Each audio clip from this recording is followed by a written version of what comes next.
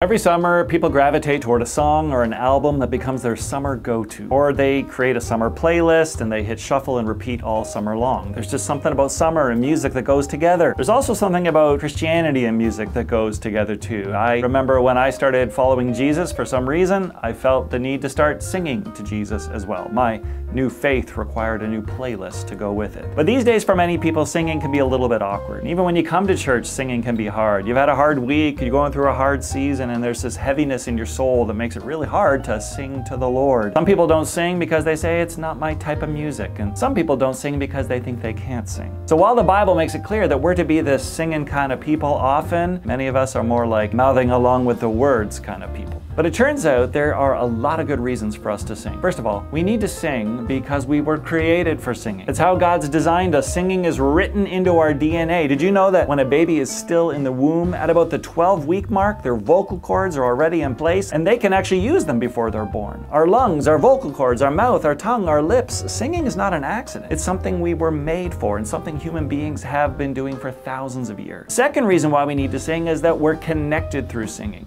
Singing's this communal activity that brings connection and togetherness, even among a diversity of people. Research has shown that when we sing together, it synchronizes our heartbeats and our breathing with each other. It's like we're all breathing as one lung. Psalm 96 says, "Sing to the Lord, all the families of the nations." Why? Because singing brings together different people, different nations, different tribes, different families, all into one. And it helps us see that we're not alone. When I sing, I'm speaking to you. When you sing, you're speaking to me. Singing is God's gift that we give to each other. It's how we build one another up and encourage one another. Thirdly, though, we gotta sing because we're changed by singing. Music does stuff to our soul that mere words can't. Many say the most important part of a church service is the preaching, but singing gets God's word into us in a way that preaching just can't do. Whether it's a simple song or a big theological hymn, music teaches us. There have been times and places where people couldn't read and yet they could still sing. And singing's how they learned the Bible and learned about God and were changed in the process. Fourthly, we've got to sing because we communicate something by singing. When we sing in church, our songs are telling the world the story of the marvelous works of God. Our songs become little messengers of truth so other people can hear.